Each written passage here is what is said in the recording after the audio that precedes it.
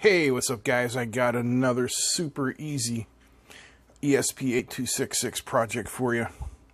And again, I am using the WeMos D1 board, which is just an Arduino Uno size board with an ESP8266 chip on it.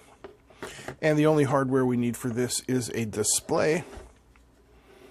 And you can see I've just soldered some wires here onto the header pins of this little 0.96 inch OLED display. So we've got some power, we got 5 volts, we've got SDA and SCL. Now that's it. I got this idea from Nick from educates.tv. Let's go take a quick look at the code and then we'll come back and see it in action.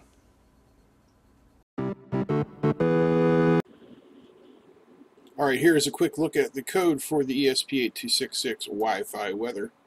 And again, I adapted this sketch, it's not my original, by Nick of Educates.tv. You can download the sketch here at this link, and I will provide it down below in the description. So first we have our libraries, ESP8266 Wi-Fi, wire, we need that for the OLED, Adafruit SSD 1306 for the OLED, and Arduino JSON. Then we're going to create an instance of the Adafruit 1306 called display, and you need to change this OLED reset argument here to something. The LED built-in works. Apparently you can use just a number, but if you just do the old number 4, it's not going to work. Alrighty then, so we need some information. You're going to need to know your Wi-Fi SSID and password. Now, because this sketch uses the openweather.org weather information, you're going to need to get an API key from them and know what your city ID is. So in order to do that, you just need to come on over here to openweathermap.org, put in your city name and copy the number. And the API, you'll have to get an API, but it's no big deal, and it's free. Alright, so then we will start the Wi-Fi client, and we will go to api.openweathermap.org, and we'll have a string variable called result. We'll create an integer variable called counter to keep track of how long it's been since we have checked the weather. A string to hold weather description, a string to hold weather location, and these variables will be downloaded. Country, temperature, humidity, and pressure. Now in our setup we have serial begin 9600 for our debug, our display begin, and in this case we need to put that hex address in there. Display to show that Adafruit logo, and I'm only showing it on here for 2 milliseconds. Clear the display, set the text size, set the text color, and put it in the upper left corner. Then we're going to send connecting to the display. We're also going to send it to the serial port, because if you have a problem with the display, you're not going to know if it's working now, are you? Then we'll start Wi-Fi with our SSID and password. Show everything we just did, wait a second, clear the display. Then if we're connected, we're going to print connected, both places. Wait a second, show that, wait a second, and clear it. Now we're going to come down here to our loop, and we're going to say if counter equals 60, so that's our 10-minute mark. Then we're going to reset the counter. We're going to call this function getting data. Wait a second, call the function get weather data. If the counter is not 60 and we have not reached our reload weather time yet, then we'll increment the counter and call the display weather function and return weather location and weather description. Wait for 5 seconds. We'll call display conditions and return temperature, humidity, and pressure.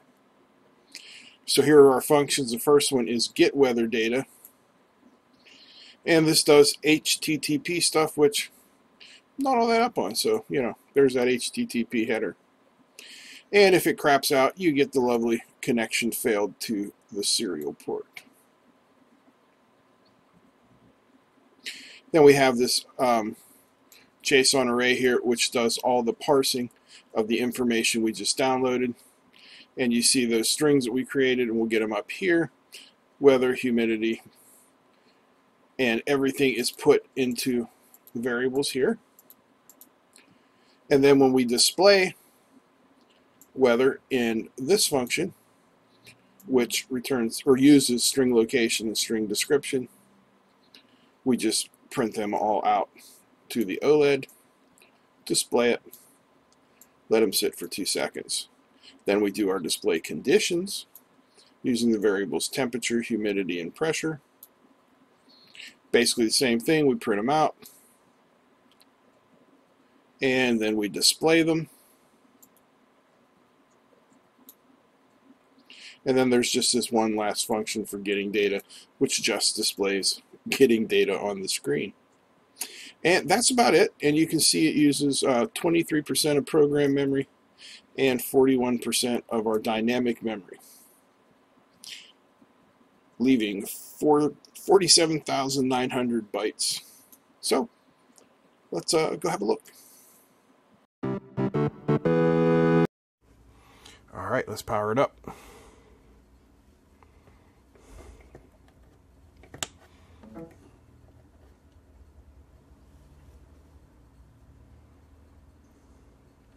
Now it's getting the data. There you can see my city and country, clear skies, 5-second pause, and there we go. Temperature, humidity, and pressure. Now if I turn out these overhead lights we've got going on here, you'll be able to see this. Maybe a whole lot better, or maybe not. I guess I could be wrong, huh? So that's it. It's pretty simple. Plug a battery into this guy and you're self-contained and ready to move. So if you guys like this quick little project, perfect for sharing with the kids or just getting started, or, you know, just killing a few minutes, give me a thumbs up. Feel free to comment and share, and I'll see you next time.